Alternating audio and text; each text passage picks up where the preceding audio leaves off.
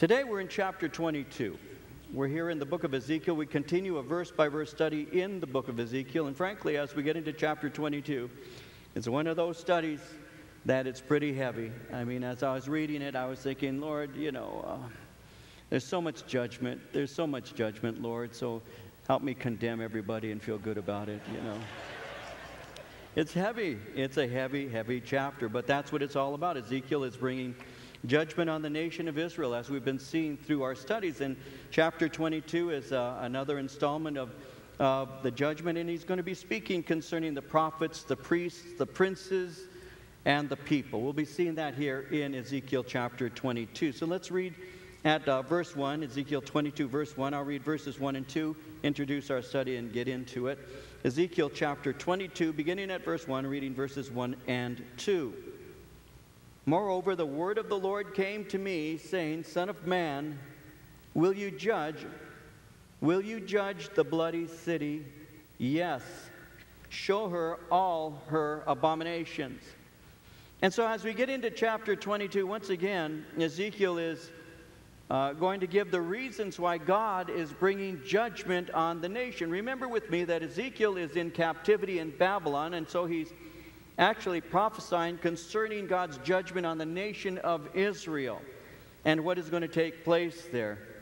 As we've been going through Ezekiel, it has interested me to consider that multiple times as we've approached chapter 22. Multiple times God has clarified the reason why he is bringing judgment. And here he's bringing a word of God's judgment on the city of Jerusalem.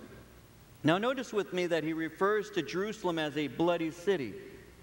Now the reason he speaks of her when it says in verse 2, will you judge the bloody city? The reason why he refers to her as a city that is bloody is because of all the violence in that city. We're going to see that in just a moment. The city was known for its violence.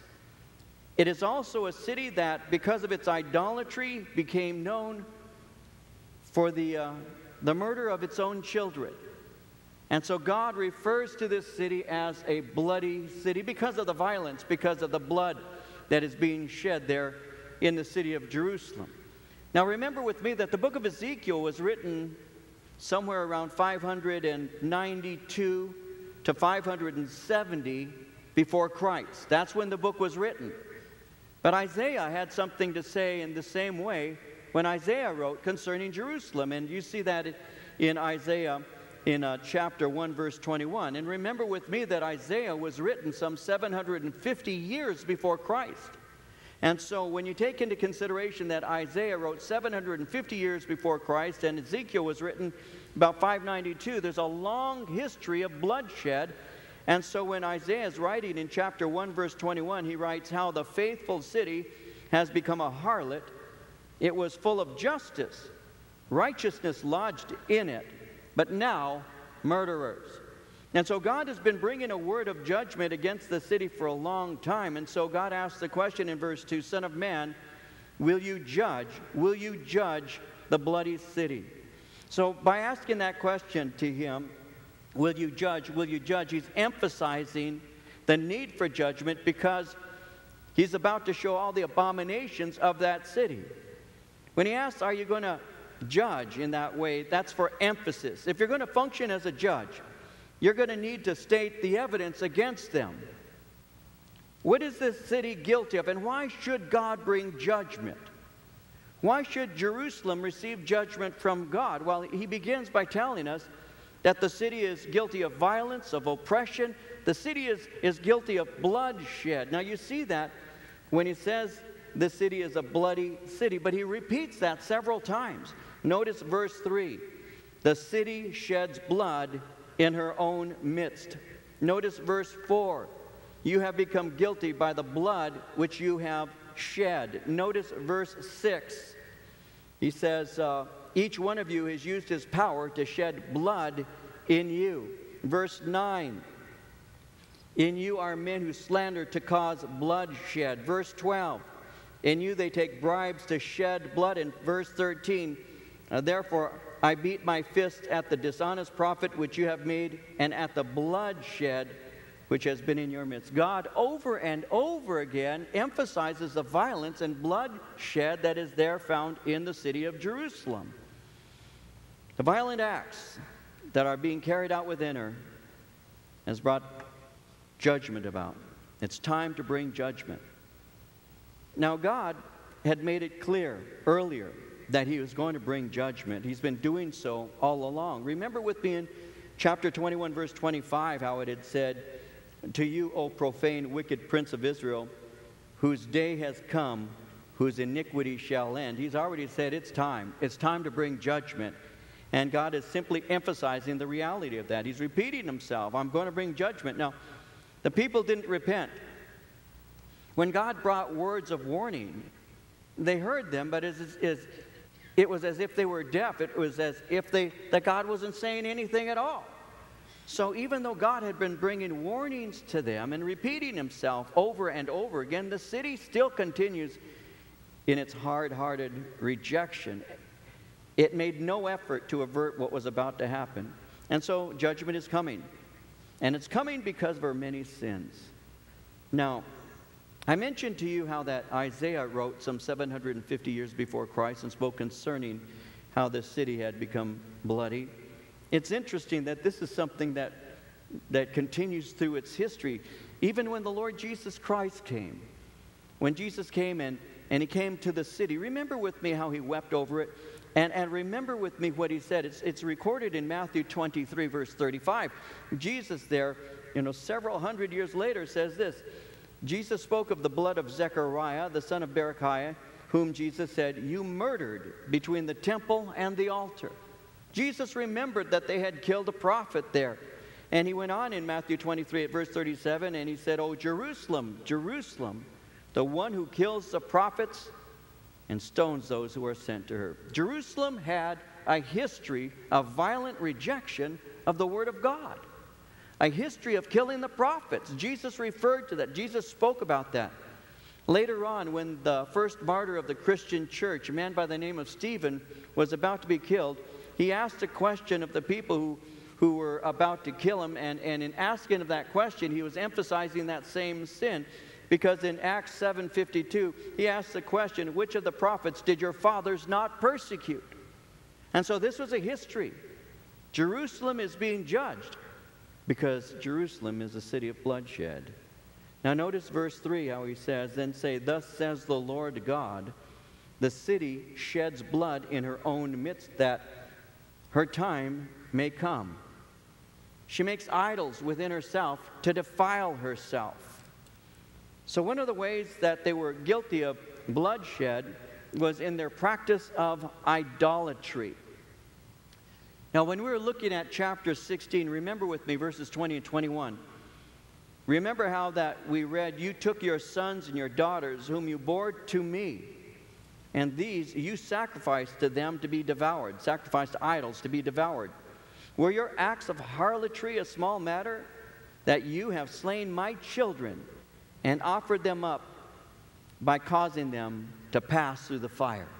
They'd been guilty of killing their own children in their idolatrous practices. They didn't repent of the sin, so their days of judgment now draws near.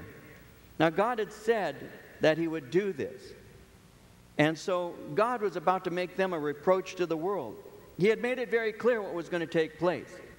He had made it very clear that were they to reject him, they would become a reproach. In the Old Testament book of Deuteronomy, in chapter 28, verses 36 and 37, it says, "The Lord will bring you and the king whom you set over you to a nation that neither you nor your fathers have known. There you shall serve other gods, wood and stone. You shall become an astonishment, a proverb, and a byword among all nations, where the Lord will drive you." So because of God's judgment, neighboring countries are going to see her as a defiled city. So he says again in verse 3, "The city sheds blood in her own midst, that her time may come, and she makes idols within herself to defile herself. You have become guilty by the blood which you have shed, have defiled yourself with the idols which you have made. You've caused your days to draw near, and have come to the end of your years. Therefore I have made you a reproach to the nations, a mockery to all countries." Those near and those far from you will mock you as infamous and full of tumult. Verse 6, look, the princes of Israel, each one has used his power to shed blood in you. In you they have made light of father and mother. In your midst they have oppressed the stranger. In you they have mistreated the fatherless and the widow. You have despised my holy things, profaned my Sabbaths. In you are men who slander to cause bloodshed. In you are those who eat on the mountains. In your midst they commit lewdness. In you men uncover their father's nakedness. In you they violate women who are set apart during their impurity. One commits abomination with his neighbor's wife. Another lewdly defiles his daughter-in-law.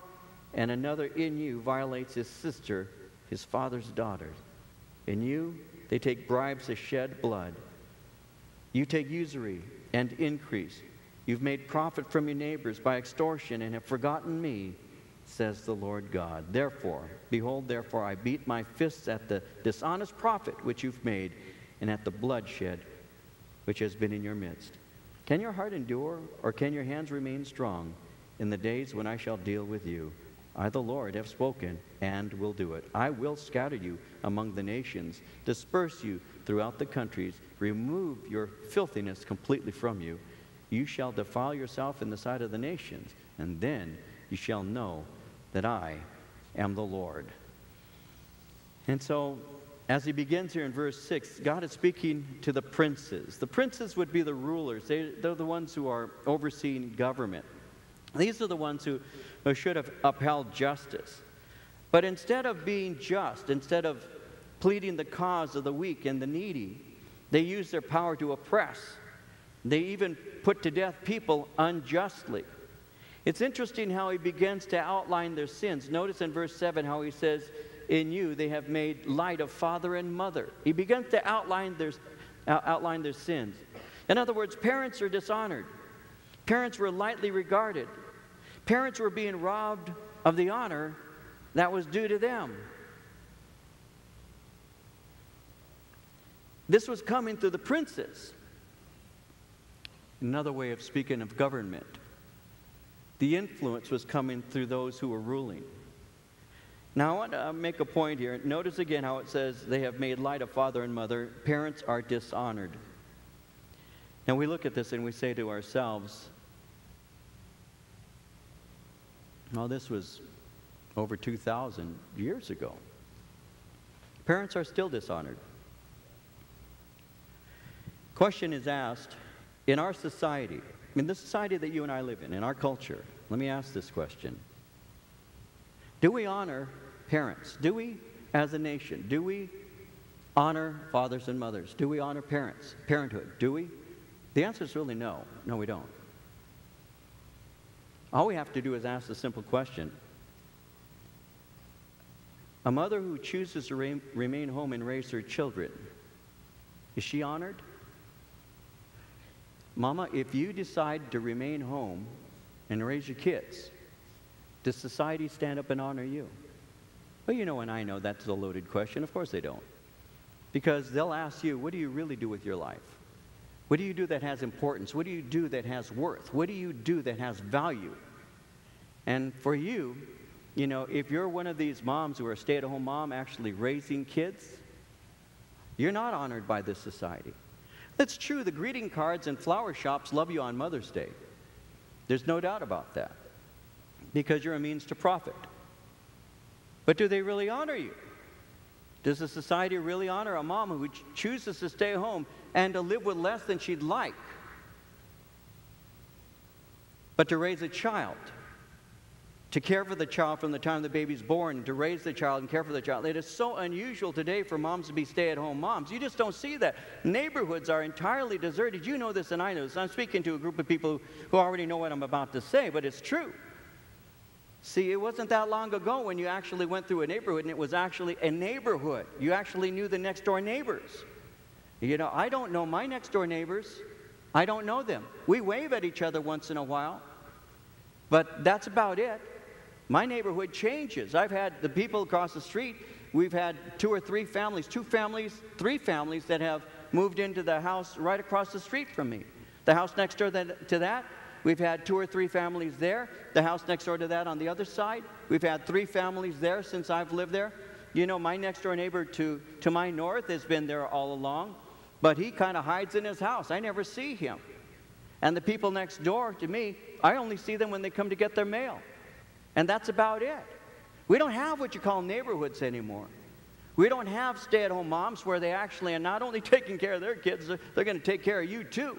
And if you do something wrong, you're going to get beaten up by somebody else's mom, and then you're going to get beaten by your own for being beaten up by somebody else's mom. That's the way it used to be. Not anymore. Because we don't have neighborhoods, guys. You know that. I know that. Do we honor fathers and mothers? Do we?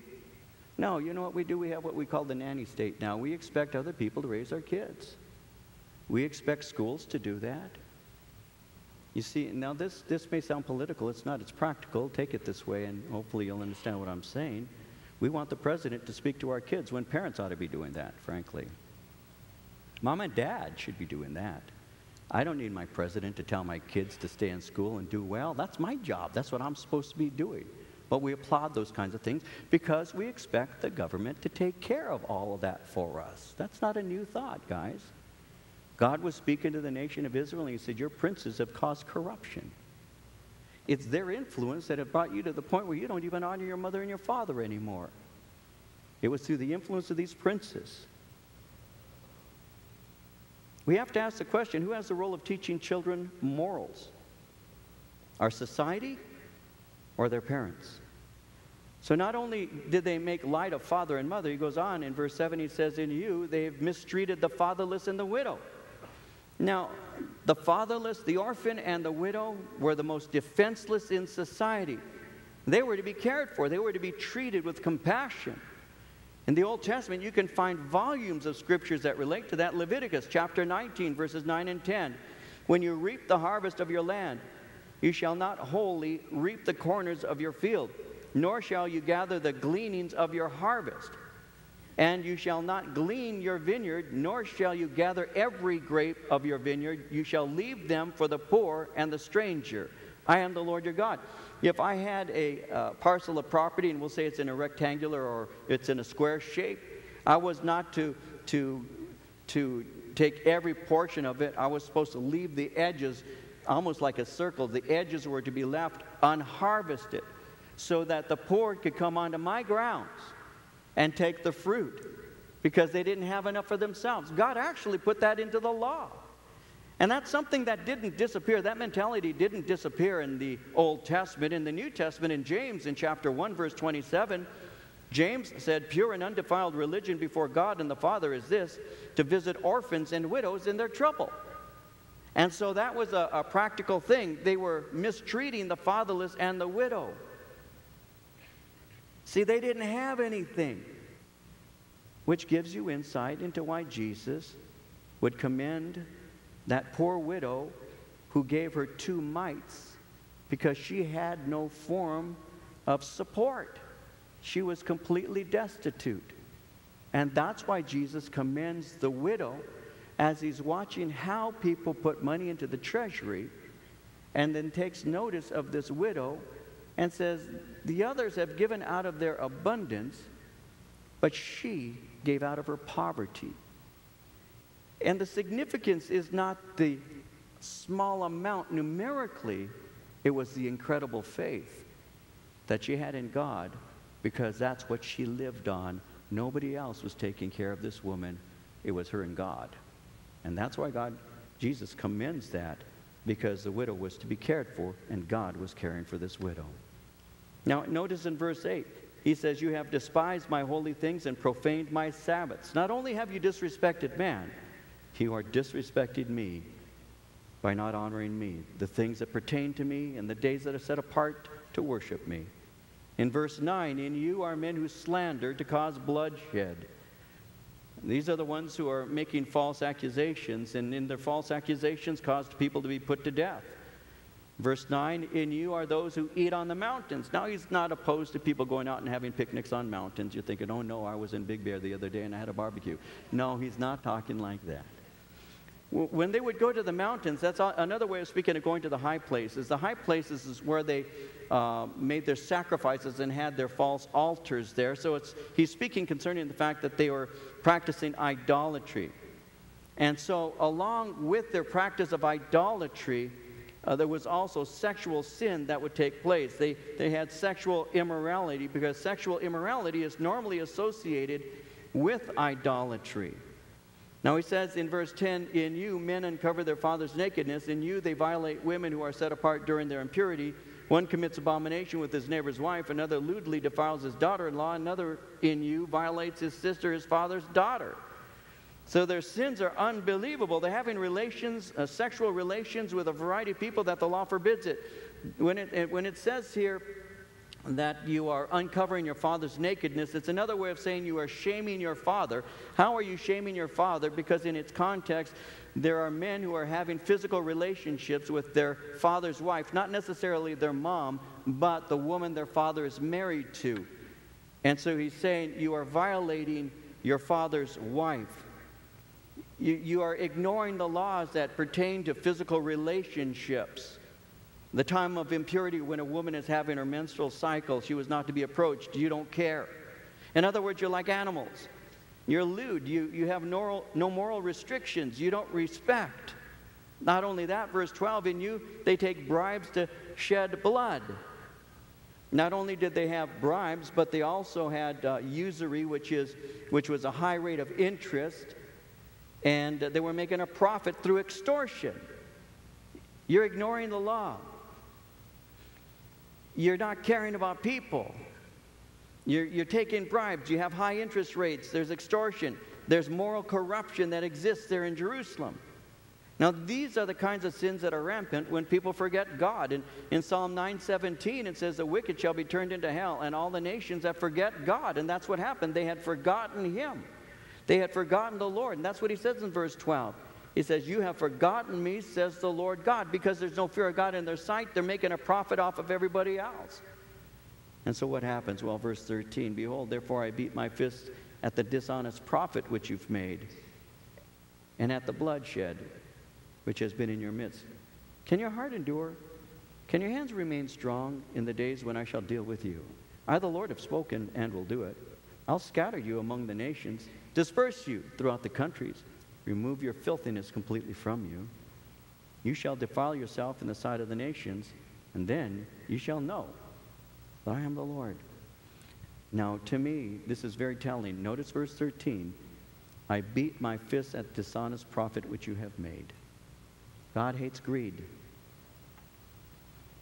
He says, I hate your dishonest profit. Corporate greed. And we all see examples of that. I mean, all you need to do is read your newspaper. That guy, Madoff. I was watching the news today. He had 3 houses that are going up for sale, if you guys are interested.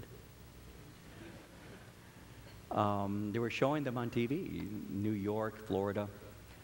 Just 3 of the houses they showed were accumulated value of something like $22 million.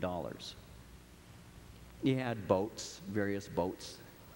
He made all of that money just by ripping people off. Everybody knows that. We read our newspaper. We listen to the news. This man was a poster child for corporate greed, a poster child for it.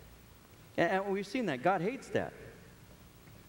God hates the refi rip-offs. I wonder how many people in this room, in your home, I'm not asking you to raise your hand. When you signed your papers and your agent and brokers and all of that were giving you these stacks of papers, you remember that? Maybe you've done it recently, or you did a refi, and they have this huge stack of papers. Did you read every word? Did you sit there and say, just a second, I'll be through in about 2 hours? I mean, I've got so many things. Or did you listen to your real estate agent, whom you trust, right? They wouldn't rip you off, right? And that broker, best friend, right? Sometimes they are your best friends. Sometimes they're not. Did you listen to them? Did they advise you? Did they say, just sign here? Those little yellow tabs there, and so you just kind of went through your name like that, got it done as fast as you could, because you were going to get some keys pretty soon. You were going to drive up in that driveway, that home is going to be yours. Were you excited like I was when I got my home? I expect that you were. I was. My first house, man, check it out. It's a mansion, 990 square feet, 2 bedrooms. No air conditioning, but we had one of these sump coolers. When you turned it on, it would blow your wig off your head. The master bedroom, we had a king-size water bed. That was it. I had to put my back on the wall to slide around it when I got in. I mean, our bedroom was 8 by 8. I mean, it was tiny, but that was my master bedroom. And I loved that house. I loved that house. 4 kids in 1 bedroom, you know, and then Marie and I had, you know, the bed in our bedroom, and that was about it. But did I read every word? No, I have to be honest. No, I didn't. Could I have been ripped off? Absolutely. Did I trust them? Yes, I did. Would it have been my responsibility if something would have happened that I didn't know? Absolutely. Could something have been hidden within those contracts that I didn't understand? Did people get ripped off not that long ago, and are they still dealing with that now? Yeah. Does God like that? He hates it. He hates corporate greed. God hates the refi rip-offs where people took advantage of innocent people buying homes. God hates that kind of thing. Do you think God loves escalating interest rates? You know, somebody sends you a card, they're your best friend. They're going to give you a card at 2.9%. But you don't read the fine print, and it says if you are 1 second late, it goes up to 19.8. You don't notice that, do you? Because, man, I'm using this card to pay off that card. And before you know it, you have 10 cards revolving out there in the credit world. And then somebody rips off your identity and makes off with everything that you have. No, God hates that. God hates the social injustice. God hated the way that the princes were ripping off the people. And he makes it very clear. And what does he say he's going to do? Verse 15, I will scatter you among the nations. I will disperse you. He'll judge them for these sins. They're going to need to realize that they've sinned against him. In Micah, in chapter 2, verses 1 through 3, the prophet Micah said, woe to those who devise iniquity and work out evil on their beds. At morning light they practice it because it is in the power of their hand. They covet fields, take them by violence, also houses, and seize them. So they oppress a man and his house, a man and his inheritance. Therefore, thus says the Lord, behold, against this family I am devising disaster, from which you cannot remove your necks, nor shall you walk haughtily, for this is an evil time. You devise ways to rip people off from their own inheritance. And God says, and I hate that. Verse 17, the word of the Lord came to me, saying, Son of man, the house of Israel has become dross to me. They are all bronze, tin, iron, and lead in the midst of a furnace. They have become dross from silver. Therefore, thus says the Lord God, because you have all become dross, and therefore, behold, I will gather you into the midst of Jerusalem, as men gather silver, bronze, iron, lead, and tin into the midst of a furnace to blow fire on it, to melt it. So I will gather you in my anger and in my fury, and I will leave you there and melt you. Yes, I will gather you, blow on you with the fire of my wrath. You shall be melted in its midst. As silver is melted in the midst of a furnace, so shall you be melted in its midst. Then you shall know that I, the Lord, have poured out my fury on you. So Jerusalem, instead of being a place of refuge, you are going to be a place of judgment. You have become dross. Now, we don't use that word often. Dross is waste. It's impurity. It's the scum that rises to the top when you're melting a metal. And what he's saying is, you become worthless. And so you're going to undergo a fiery purging. That came through Nebuchadnezzar in 588 to 586. Because God's holiness demands a response. He says, I'll be pouring my fury out on you. Verse 23, the word of the Lord came to me, saying, Son of man, say to her, you are a land that is not cleansed or rained on in the day of indignation. The conspiracy of her prophets in her midst is like a roaring lion tearing the prey. They have devoured people. They've taken treasure and precious things. They have made many widows in her midst. Her priests have violated my law and profaned my holy things. They have not distinguished between the holy and the unholy, nor have they made known the difference between the unclean and the clean. And they have hidden their eyes from my Sabbaths, so that I am profaned among them. Her princes in her midst are like wolves tearing the prey, to shed blood, to destroy people, to get dishonest gain. Her prophets plastered them with untempered mortar, seeing false visions, divining lies for them, saying, Thus says the Lord God, when the Lord had not spoken. The people of the land have used oppressions, committed robbery, mistreated the poor and needy, and they wrongfully oppress the stranger. So Ezekiel levels charges, and now he's leveling charges on all segments, on the prophets, the priests, the princes, and the people. Now notice with me, he speaks concerning the conspiracy of her prophets there in verse 25. Now the prophets are mentioned first because their sins had the greatest evil influence. The prophets were the ones who were supposed to be speaking for God, and so their influence from the perspective that the people believed that these men were speaking in the name of God was incredible. It was a society that looked to the prophets to hear from God. And so when these prophets are bringing false prophecies, they're of greater judgment, because they of necessity will carry that because they have been speaking in the name of God. They're under stricter judgment. And Jeremiah spoke of them. Jeremiah was a contemporary of Ezekiel, and in chapter 6, verses 13 and 14, from the least of them even to the greatest of them, everyone's given to covetousness, from the prophet even to the priest. Everyone deals falsely. They have also healed the hurt of my people slightly, saying, Peace, peace, when there is no peace. So the false prophets were not bringing a warning the way Ezekiel was, the way Jeremiah was, the way Daniel did. These were men who were coming and saying, there's peace, don't worry about it, everything's okay, judgment isn't coming. So God first begins with them. You know, one of the things, guys, let me speak from my heart for a moment too. One of the things that makes us safe as a ministry is the fact that what we try to do is we try to take a verse-by-verse approach to Scripture so that we can get the whole counsel of God. And so all we need to do is just study the Word. We're going through Ezekiel. We'll go through chapters. This chapter is not a cheery chapter. It's not like I was reading it and preparing, saying, oh boy, Lord, this is great. This is good stuff. I'm enjoying this a lot. You know, it's a heavy chapter. And yet it's God's Word. And it's a warning to us. It's something that we can learn from, you see. A false prophet is saying, oh, don't worry about it. There's no problem at all. Everything's okay. Ezekiel was a genuine prophet. And he's saying, no, that's where you're wrong. Jeremiah was a genuine prophet. And so God's speaking through Jeremiah as well as Ezekiel is saying, no, I'm bringing judgment. You need to know that.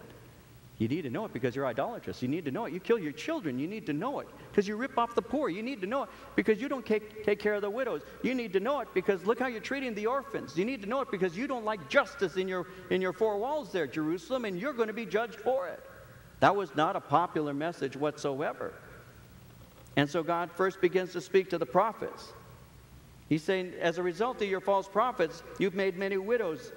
What do you mean? Well, they were saying, don't worry about it. So the soldiers went off to war, and they got killed, producing widows in the nation because God was not in that. God wasn't directing them to do that.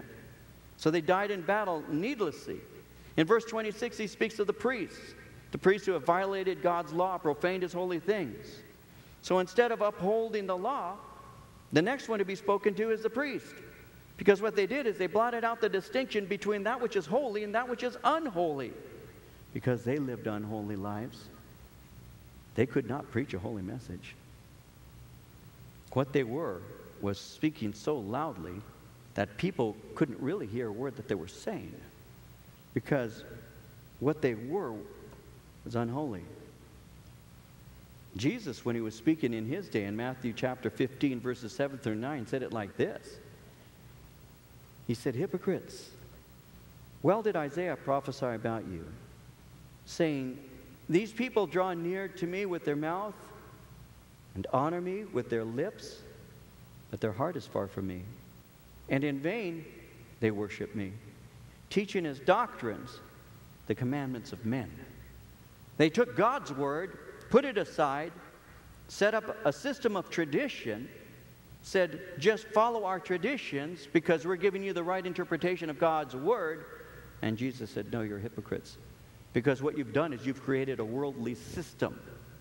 He said to them later on in Matthew 23, he said, you travel around the world to make one convert, and once you've converted him, you make him twice the child of hell that you yourself are. He says, you're not making them better, you're making them worse. They're better off not knowing me than knowing me in the way you're teaching them. That's a heavy condemnation. So he speaks to the priests. Verse 27, he speaks to the princes. Her princes in her midst are like wolves tearing the prey to shed blood, to destroy people. Your princes, your government officials are wicked. They're unfeeling. They're only interested in personal advantage and personal gain. They're only interested in profit. Because for them, material gain outweighs everything else in their lives. And they're getting personal gain from holding these positions as princes. Sometimes we might even see something similar today in our own political system where we have lifelong politicians who've never held a job. They basically have lived off the public dole their whole adult lives. And that's what they do. I mean, they make a living off of your tax dollars. That's why they spend them so easily. Material gain outweighs everything else in their lives. James in chapter 2, verses 6 and 7 says, you have dishonored the poor man. Do not the rich oppress you, drag you into the courts? Do they not blaspheme that noble name by which you are called? And then in verse 28, he speaks of the prophets. Her prophets plastered them with untempered mortar, seeing false visions, divining lies for them, saying, thus says the Lord God, when the Lord had not spoken. False prophets fashioned supposed messages from God, backing up the prince's lies. There will always be false teachers in our day. We can call them false pastors, who will agree with whatever that person in office says. If it gets them on TV, gets them some FaceTime on TV, they want that fame, they want that attention. Well, the prophets were false, and God said so. And then finally, this all affects the people. Verse 29, the people of the land have used oppressions, committed robbery, mistreated the poor and needy. They wrongfully oppressed the stranger. The people are following the example of the prophets, the priests, and the princes. Moral standards are corrupt from the top to the bottom. Isaiah 9:16 says the leaders of this people cause them to err, and those who are led by them are destroyed. See, this may be wrong. Maybe I shouldn't say this. So I'll say it.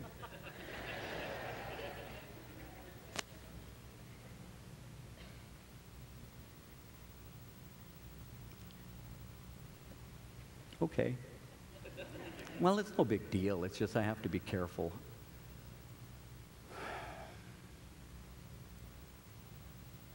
It's no big deal to me anyway, but maybe to you.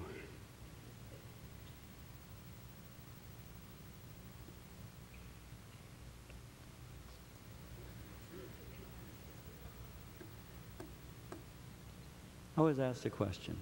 Forgive me if this offends you. Someone asked me recently, Pastor, how come, this is the question, this is how it was posed. It's almost a direct quote. How come you knew what would happen once our president took office? How come you knew that? I laughed. My answer was, I read the Bible.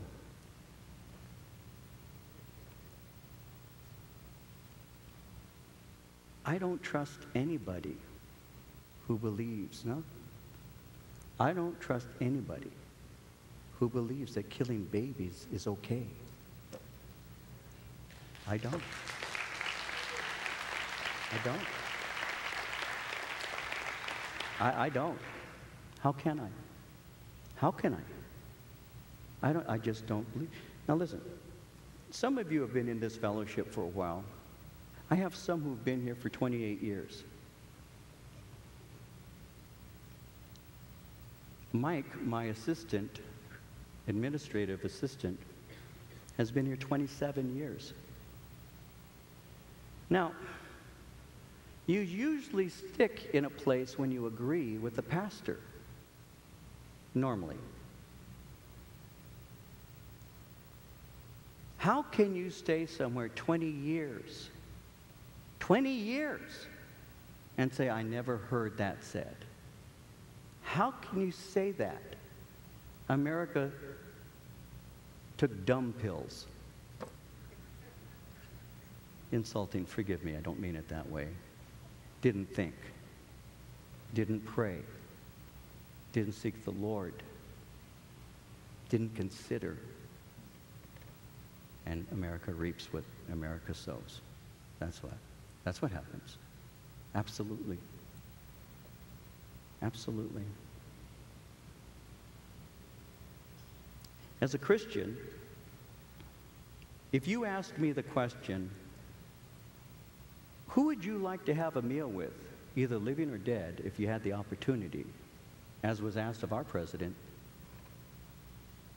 as a Christian, if you could sit down and have a meal with anybody, living and dead, who would it be in your... Now, if you say Madonna, get out of here. Britney. Who would you... Think about it. If you actually could... Who do you want to have a marriage supper with? I want to have a meal with Jesus Christ. I mean, the minute you ask me that, I'm going to say, Jesus Christ. Who else would I want to have a meal with? Are you kidding me? I mean, come on. Jesus Christ. Doesn't even have to be a religious thing. I just like to eat with the man.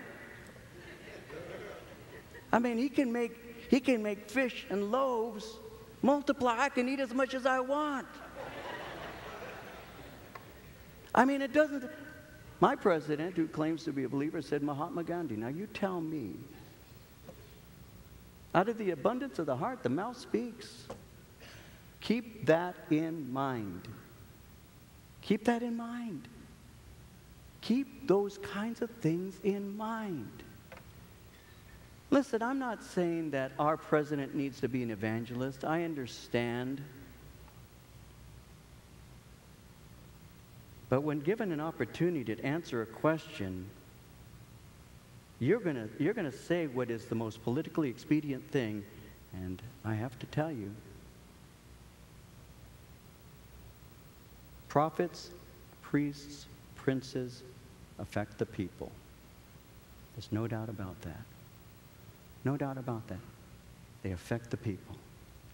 So the people took after their leadership. If our president would have stood up and said, listen, I don't want to preach my religion, kids, but I'm a Christian, and I would love to have a meal with Jesus Christ, I would have wept with joy. I'd have said, oh, bless you, Lord. Jesus' name was used in a wonderful way. I have to tell you, prophets, priests, princes affect the people. They affect the people, and that's what God's talking about here. And so what is he going to do? He's going to bring judgment.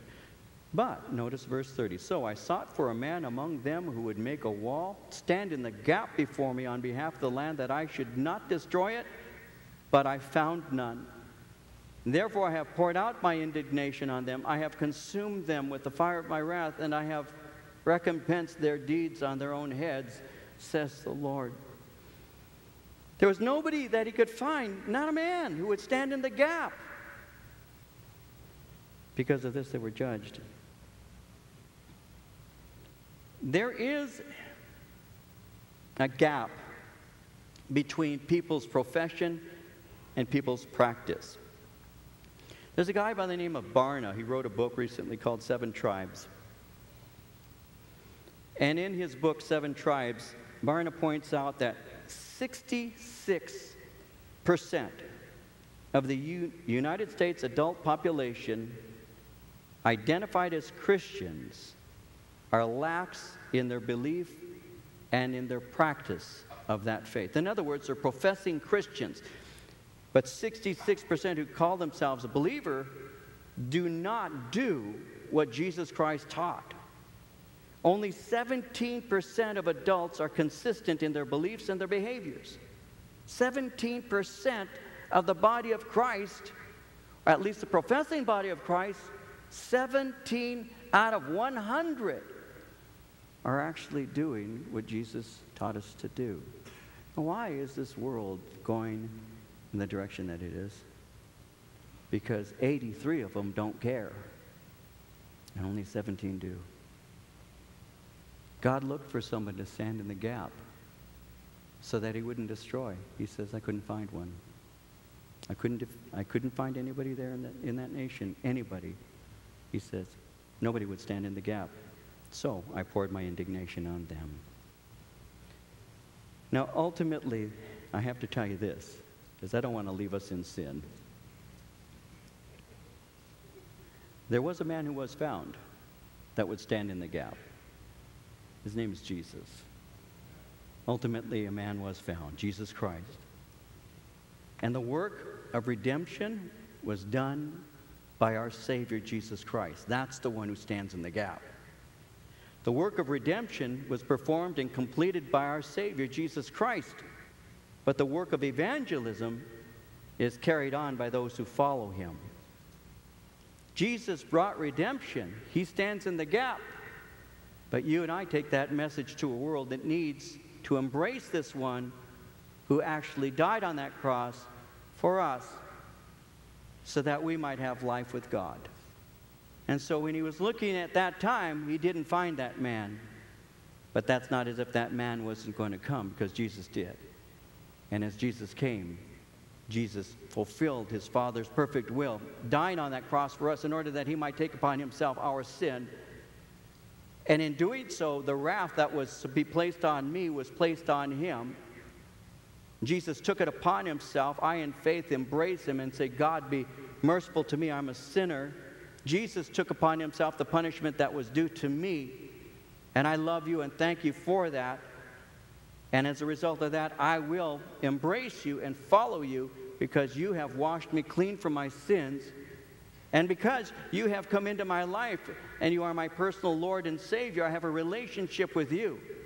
And not only do I have a relationship with you individually, but I also have been brought into the family of God. And I now have relationships with other people who love you. So together we can hold hands and do the work of ministry and go out and take this message to a world that needs Jesus Christ.